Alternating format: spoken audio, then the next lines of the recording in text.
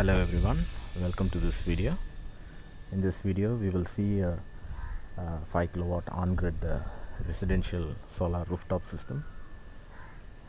So this 5.4 kilowatt system, I have been using it for quite a few months now, so I thought it would be appropriate to make a video right now.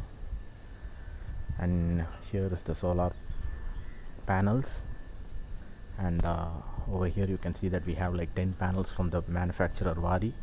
So this Vari brand is like one of the top manufacturers in India for the solar panels. And this here is the data sheet of the panel.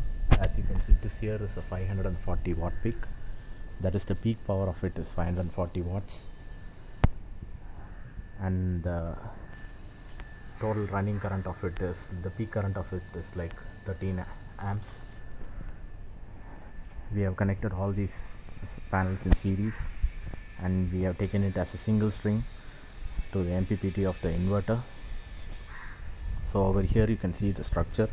This is actually a square tube structure, so this is quite rigid for holding this solar panels together. And since this is made up of GI, like it is corrosion resistant, capable of withstanding these kinds of monsoon rains, the winter colds and so on. Let me quickly show you the top side of the panel. So this here is the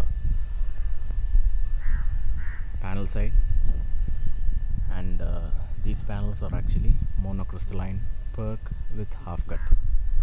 So as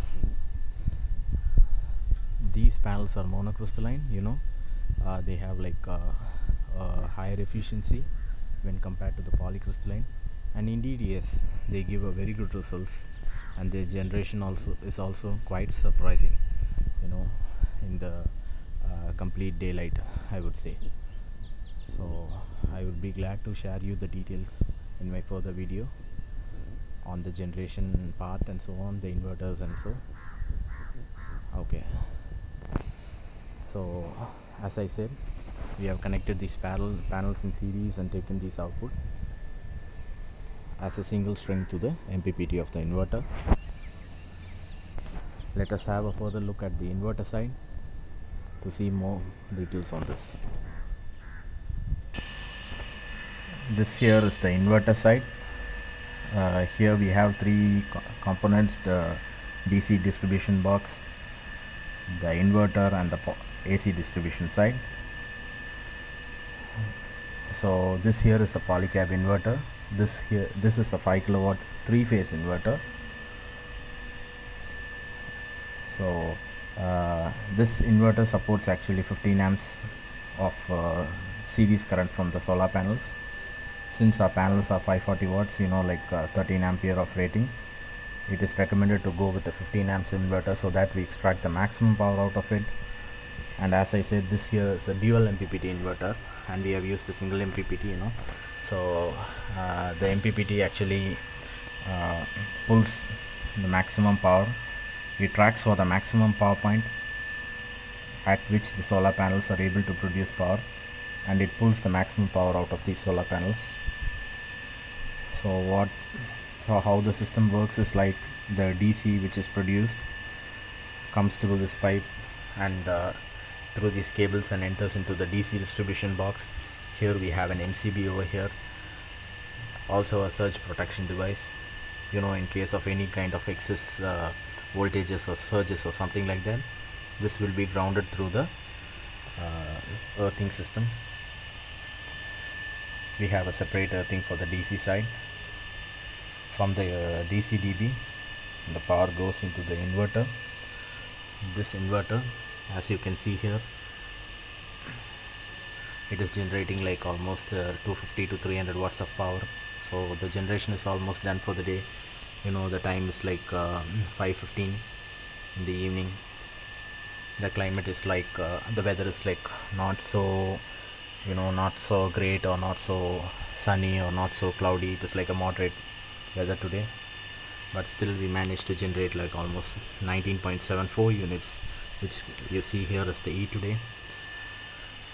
The E total is like the total energy which has been generated from the day of the inverter installation.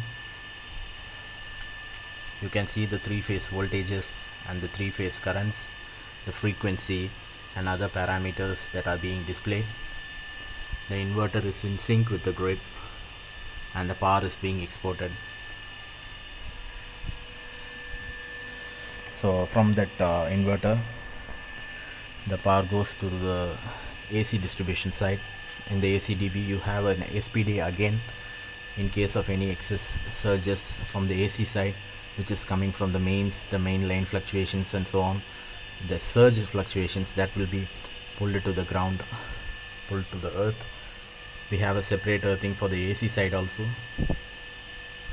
Also here we have the main MCB, that is the isolator to isolate the inverter from the AC side, and this MCB is used for isolating the solar panels from the inverter. So from this AC side the power goes again to the DB.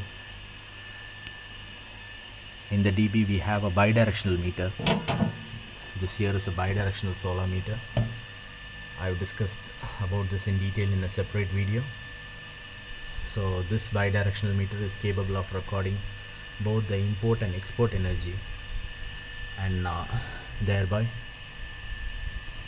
the on-grid system, in an on-grid system, only the difference of the power, that is the import minus the export, the units of the net units along with the network charges, that will be payable by the consumer. So this briefs the overall of the solar on-grid system, the connections. Apart from this, there is a lightning arrestor system, lightning arrestor and an earthing for it, as well as we have different earthing for the AC side and the DC side, which is outside. So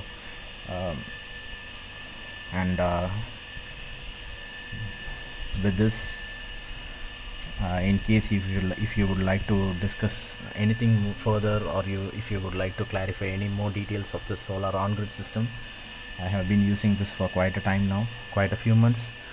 So you can please leave a comments in the comment section. So I'll be glad to answer it, and maybe make a video of it in case of any specific queries also, if possible, you know.